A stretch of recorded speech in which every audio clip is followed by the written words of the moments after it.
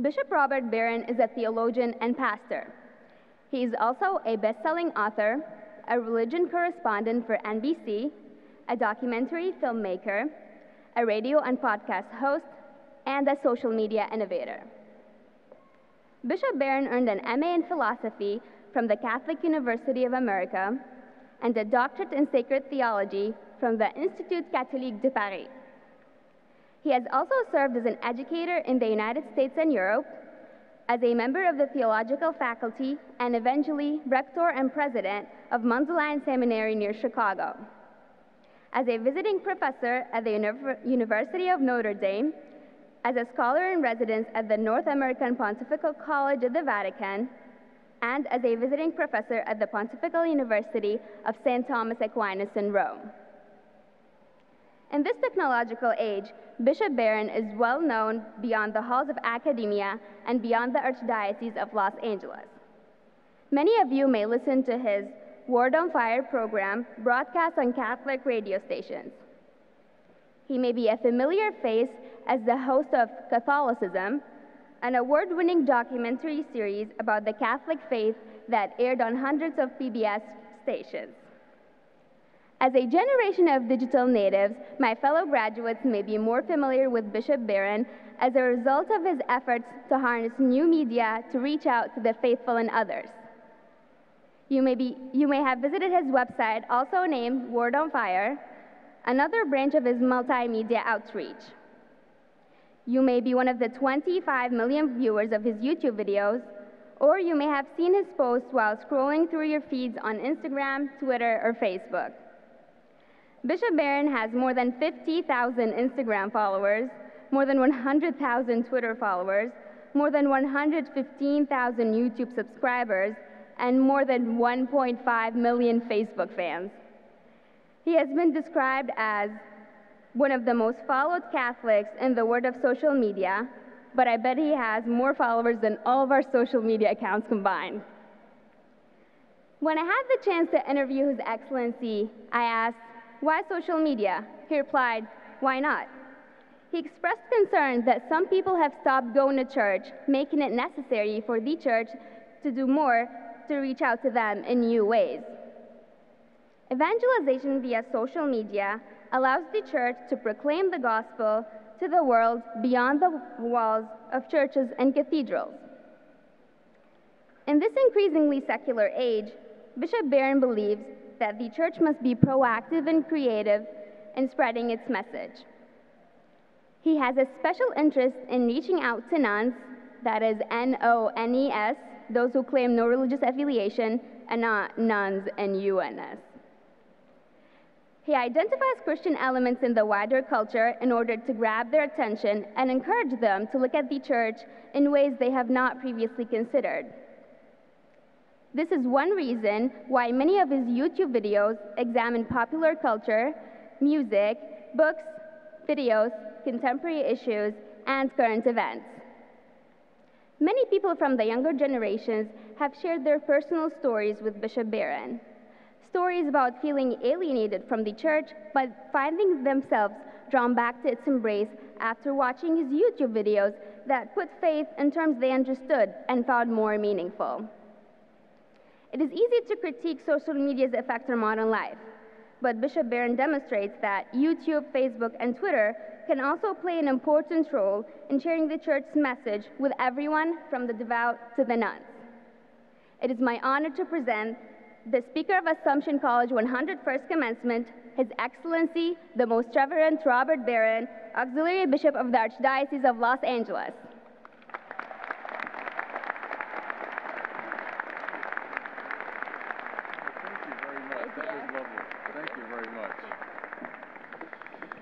Nora, thank you very much for that lovely introduction, and good morning, everybody. Bishop McManus and President Cesareo, members of the Board of Trustees, honored guests, fellow graduates. First, know I truly am very honored by the degree you're bestowing on me today and by this opportunity to address you this morning. You know, as I stand before you about to give this commencement address, my mind drifts back to a similar arena at Marquette University in the spring of 1980. I think it was the first commencement I ever attended, my brother's graduation. The speaker that day was a very holy bishop, a missionary bishop from the Philippines. And he started to give the commencement address, and I think everybody was pretty interested as he started. 45 minutes into his address, he paused and said, "I could go on and on," at which point the graduates and their parents all said, "No." So as a cautionary tale as I begin this commencement address, trust me, I will not speak very long. First, a word of very sincere congratulations to my fellow graduates of the class of 2018. Really proud of what you guys have accomplished over these years, and I am delighted to be counted in your number today as a fellow graduate. I also want to express my personal gratitude to all the parents, and again, especially the mothers on this Mother's Day. You've made a lot of sacrifices, I know that. And you must feel an extraordinary sense of pride today, as well as a bit of relief, I bet. You know, about 5 years ago, I think it was, I read an interview with the actor Don Johnson. Now, you guys don't know Don Johnson, but your parents do, right? Because Don Johnson in the 1980s was one of the coolest people on the planet. His handsome face was on the cover of every magazine. His television show, Miami Vice, was #1 in the country. His sartorial choices set the tone for men's fashions all over the world. If there was, at that time, a candidate for the title of He's Got It All, it would have been Don Johnson. Well, in the interview, he recalled a party that took place at his Florida estate in the mid-'80s, when he was at the height of his powers. Not one, not two, but 3 of his yachts were moored in his private bay, and glitterati were cavorting everywhere. Johnson was looking out at the proceedings from a balcony on the upper story of his home, and, he said, it occurred to him at that moment that all of his dreams had come true. He was wealthy beyond his wildest hopes. He was one of the most famous men in the world. The most beautiful people wanted to be with him. He was a major cultural influence. Practically any sensual pleasure was available to him. However, he recalled, his very next thought was, then why am I so blank miserable? Well, people trained at an Augustinian institution know the answer to that question, don't they? On the very first page of his Confessions, Augustine penned one of the wisest lines in the history of Christian spirituality. He said, pithily enough, "Lord, you have made us for yourself, and therefore our heart is restless until it rests in you." You know, this is both our glory and our burden, isn't it?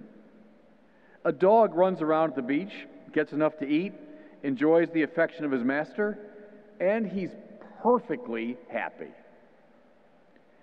But we human beings can experience all the goods the world has to offer: wealth, pleasure, honor, power, and still feel unsatisfied, restless.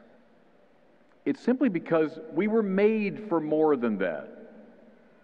And as C.S. Lewis points out, it's often precisely at the best moments of life, not the worst, that we become most aware of this holy longing.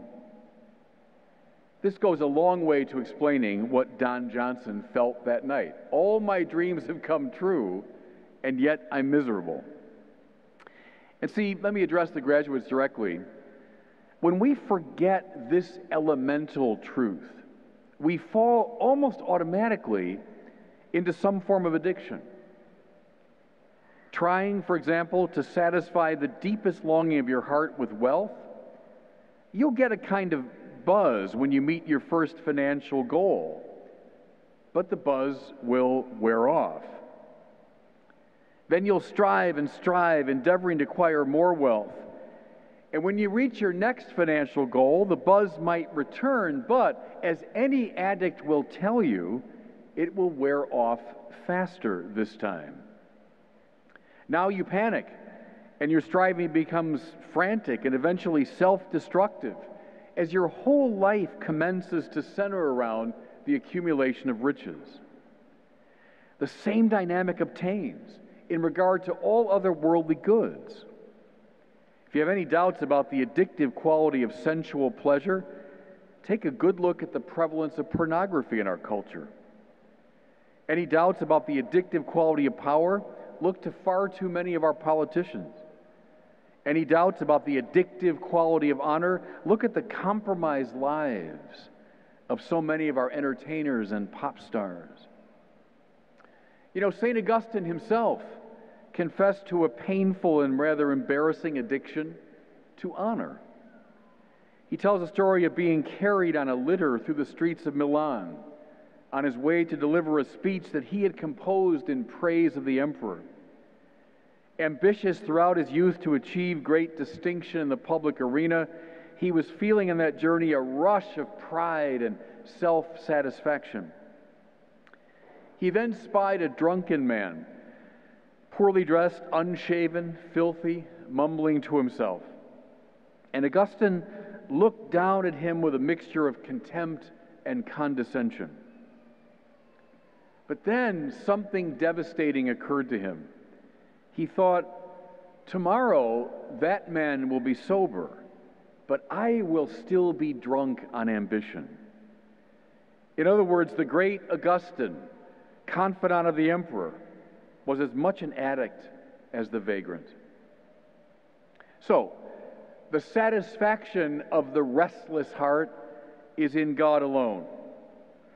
That's easy enough to say, but what does it mean exactly? What does it look like on the ground? Well, St. John summed up Christianity in the simple declaration that God is love. Every religion will say that God loves, or that love is one of God's attributes, but only Christianity claims that love is God's very nature, what God is straight through. So if this is true, then filling ourselves with God means filling ourselves with love. And here's where things get rather paradoxical. For love is not a feeling or a sentiment. Rather, love is an act of the will. It is to desire the good of the other. It's wanting what's best for somebody else and then doing something about it. Therefore, to love is to give oneself away, to empty oneself for the sake of one's neighbor. And so, here's the formula, everybody. Here's the key to happiness. Throw away all the self-help books. This is it from the standpoint of the Christian tradition. To be filled with God, that's what the heart wants, is to be emptied out. To have God in you is equivalent to making your life a gift. If you want joy, that's the path. The great Mother Teresa of Calcutta caught everything I've been saying so far with an admirable economy of expression. And if you forget everything I've said in this talk, please remember this. This is the summation of it. She said, "Don't worry about doing great things. Do little things with great love." Now, I know that sounds a bit like a Hallmark card platitude, but when rightly understood, it's bedrock spiritual truth that you can live by. See, great things in the eyes of the world usually involve making money or wielding power or being honored, but great things in the eyes of God are acts of love, however simple and however hidden. It is in the latter, graduates, and not the former, that you will find what your hungry heart is looking for. Now, am I saying you should simply let go of the goods of this world, retire to a monastery, and then you'll find happiness. By no means. There isn't the slightest thing wrong with money, power, pleasure, and professional accomplishment. Listen, as long as you don't make them the center of your lives, as long as you don't seek the joy of your soul in them. As again, the great Augustine said in one of his more memorable phrases, dilige et fac quod vis. Love, and then do whatever you want. In other words, if love, if willing the good of the other is at the center of your concerns, off you go. Participate in business, law, finance, education, entrepreneurship, politics, sports, communication, the raising of a family, entertainment. Off you go, provided that all these endeavors are expressions of love. See, and then, everybody, if you find wealth, you will know what to do with it. Then, if you're honored, it'll be for the right reasons. Then, if you acquire power, you will use it to enhance the lives of others.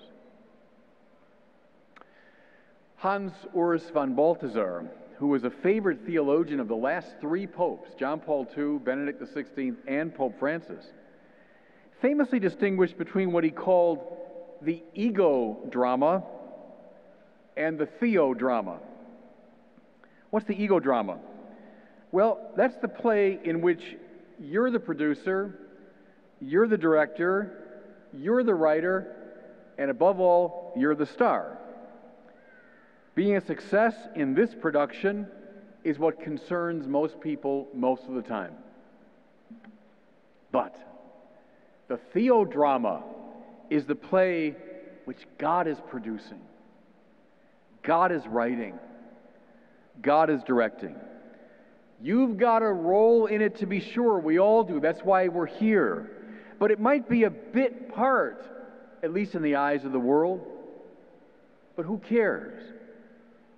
Joseph Campbell once said, "The greatest tragedy is to have climbed the ladder of success, only to find it was up against the wrong wall."